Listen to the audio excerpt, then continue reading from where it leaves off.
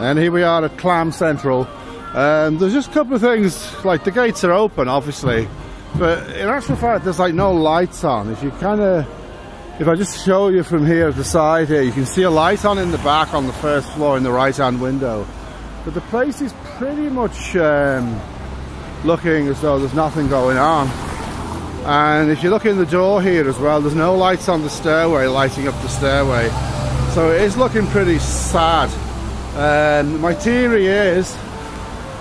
Hi! My theory is that they're trying to save on electric or something.